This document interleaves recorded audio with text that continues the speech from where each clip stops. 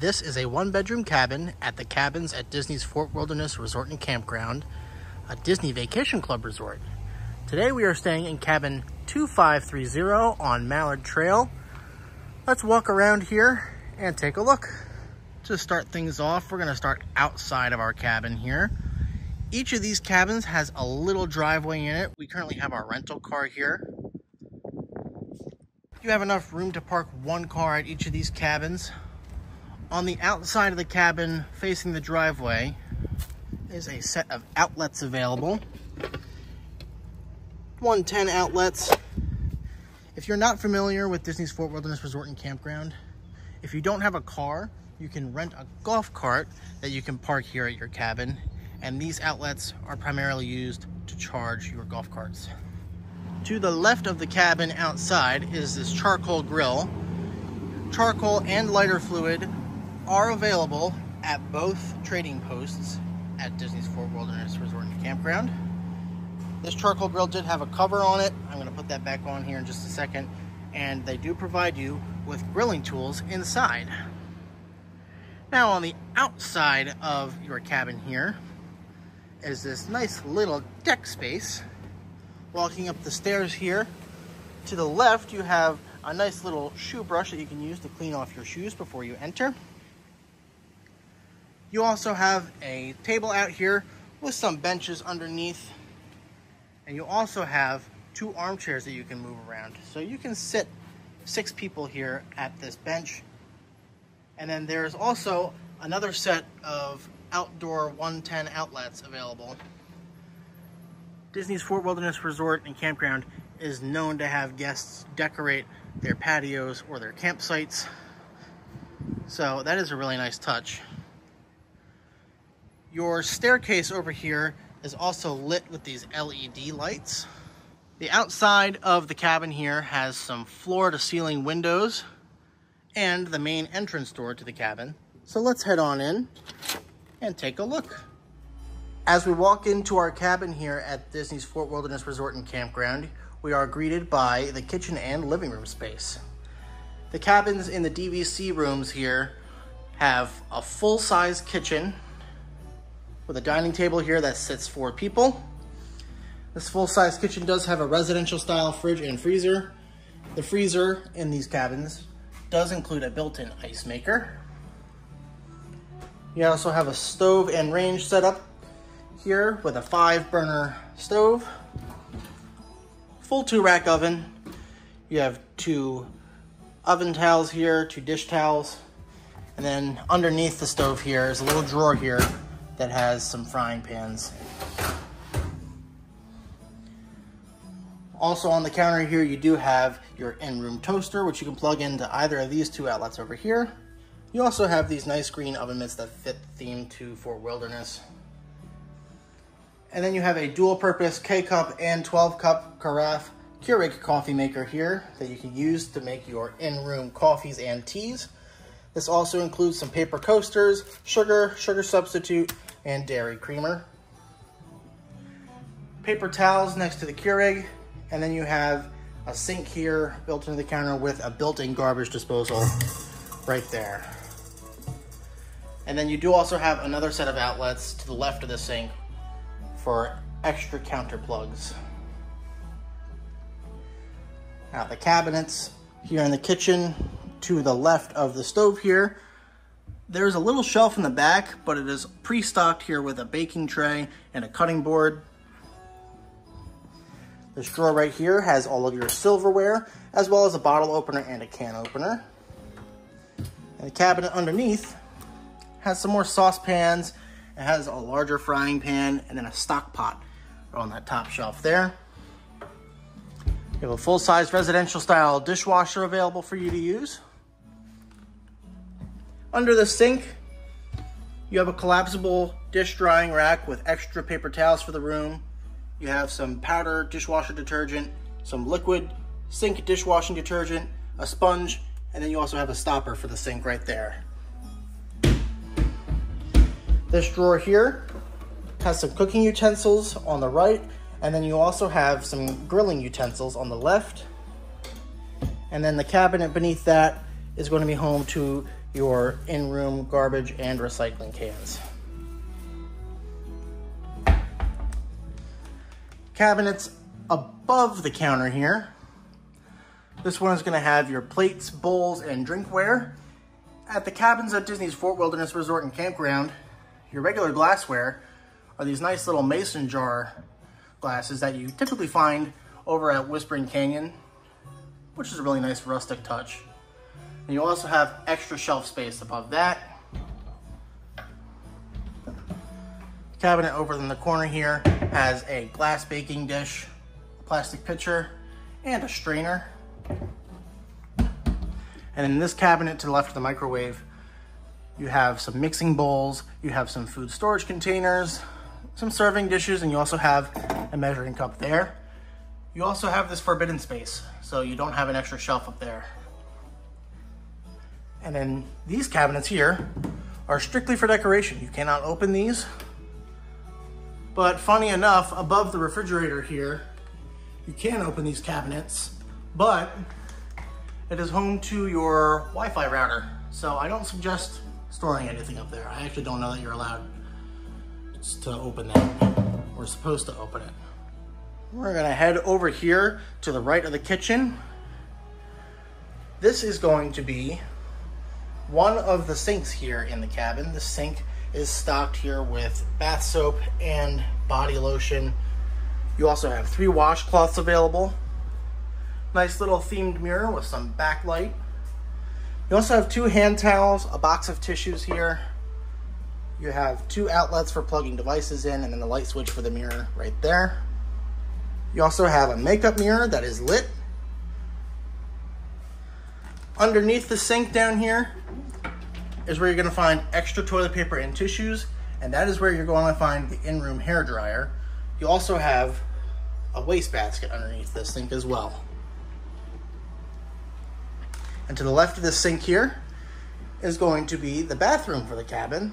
This is the only bathroom in the entire cabin. You have a toilet. You have another vanity here, 1 sink vanity, stocked with 3 washcloths, 2 hand towels, bath soap, and body lotion. You also have outlets tucked away in the back on this side. Wastebasket in between the toilet and the sink here. And then a nice little touch that they throw in this bathroom here is this little step stool that you can pull out for the kiddos. And it also has a little hidden Mickey inside, which is very nice. Attached to the vanity on this side here is a little closet space. Up top is a little storage cubby that has the in-room iron. This closet comes fully stocked with a vacuum cleaner. You also have a collapsible laundry hamper. You have a broom and a dustpan back here. You also have your in-room ironing board as well.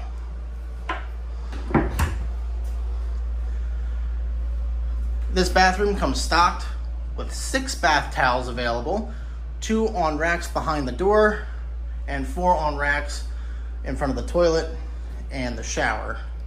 And you do have a very nice large glass wall shower here that comes with a shower mat, wall-mounted Disney Resorts branded Sea Marine shampoo and conditioner and sea salt body wash. Cubby above that, and then you also have a clothesline that you can stretch across the shower here for drying off bathing suits and clothing.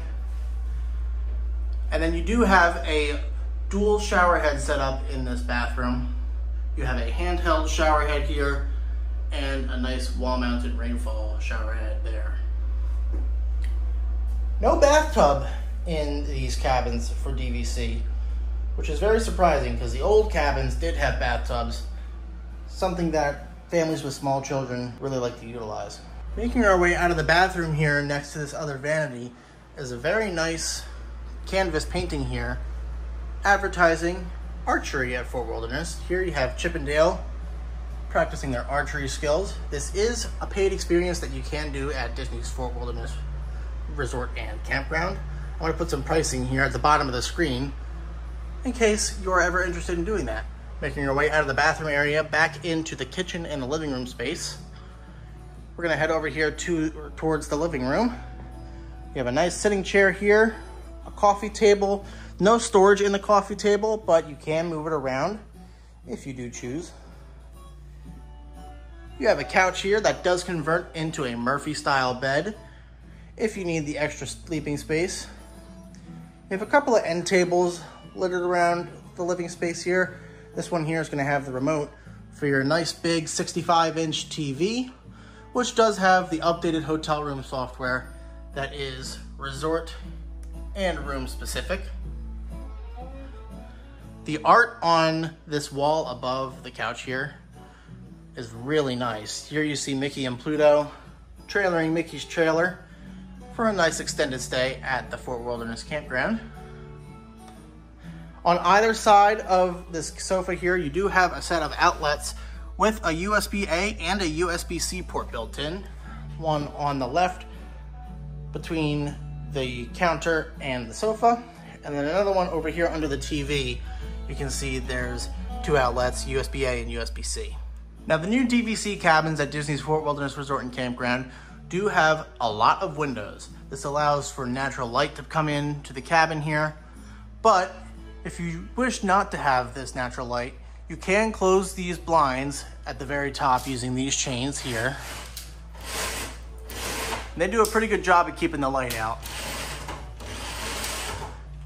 The front door here does also have a blind that you can open and close at your leisure.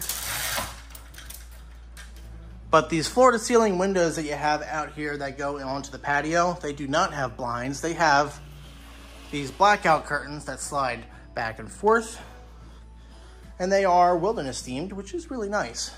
One thing I did notice during our one-night stay here was that when this blind is closed, you can easily see in and out of the cabin through this little gap here.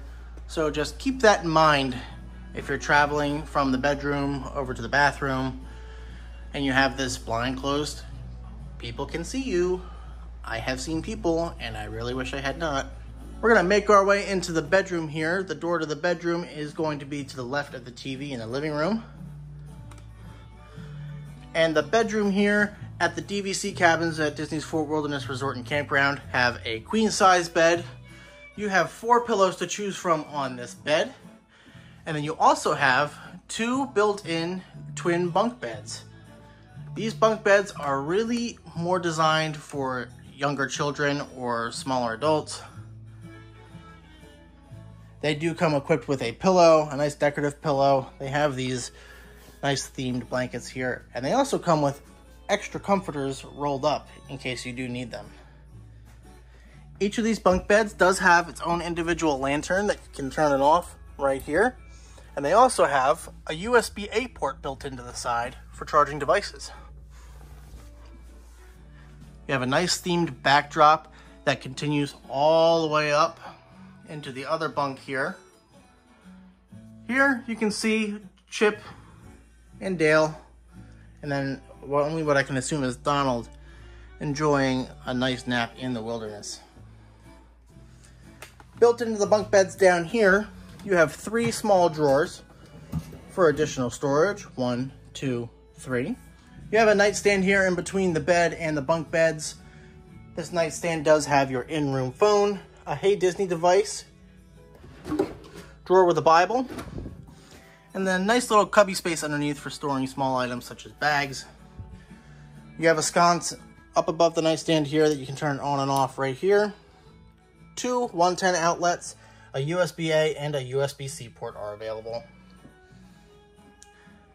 The headboard for the queen size bed here does have built-in reading lamps that you can adjust just like that. These turn on and off automatically when you take them out and put them away. Then above the headboard, you have some nice wood-burning art of Chip and Dale and some oak leaves, which adds a really nice touch to this room. You also have some artwork over here paying homage to some other Fort Wilderness landmarks here. You have Pioneer Hall, the Tri-Circle D Ranch, the Bike Barn.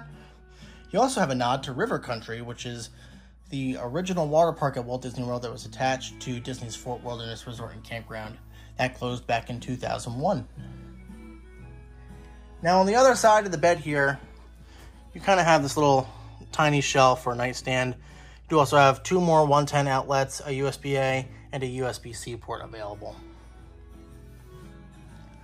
Now across from the bed here is going to be your dresser and closet space for the bedroom. You have an open closet here that we are currently using to store our bags. You have 3 shelves available. You have a nice little luggage rack, and then you have some pants hangers, some shirt hangers, extra pillow and blanket right off top here. To the left of the closet here is going to be your dresser and TV. You have a 55-inch TV in the bedroom here, once again with the updated hotel software that is hotel and room specific. On either side of the dresser, you do have 2 110 outlets, a USB-A and a USB-C port. You have 3 drawers here, and then you have a cabinet with some extra shelves. This top shelf here does have the in-room safe available for you. Now, one unique thing about the Fort Wilderness cabins I have found is this window right here in the bedroom that you can actually open to let some fresh air into the cabin. This is not something that you typically see in Disney resorts where you can open the windows. However, these are kind of like little tiny homes, so it adds a nice touch. You can get some wilderness noises, you can get some fresh air in. You can also get some golf cart and bus traffic noise, if that's what tickles your fancy. Here is what the living room and kitchen space looks like with the Murphy style bed pulled down. You do have a little bit of room to walk around, not a lot of space to put this rolling coffee table or ottoman. I tucked it away in the back over there. But when the bed is pulled down, you do have this very nice mural of Mickey and Pluto and Chip and Dale camping out in the wilderness. Light switch on this side here turns off the accent lighting above there. And then this bed does come pre-made with blankets and sheets, but no pillows. If you do need pillows, you have the extra pillows and blankets in the bedroom on top of the closet. So that concludes our tour of the 1-bedroom DVC cabin at Disney's Fort Wilderness Resort and Campground. Point values for this cabin vary depending on the time of year, anywhere between 15 and 36 points per night. For one night in the middle of August on a weekday, this room cost us 20 points. If you enjoyed this room tour and would like to see more like this in the future, please be sure to like the video, leave a comment, and subscribe to Monorail Central for more Walt Disney World, Disneyland, Disney Cruise Line, and Disney Vacation Club content, as well as more Walt Disney World Monorail project. Thank you all for watching, and we'll see you all real soon.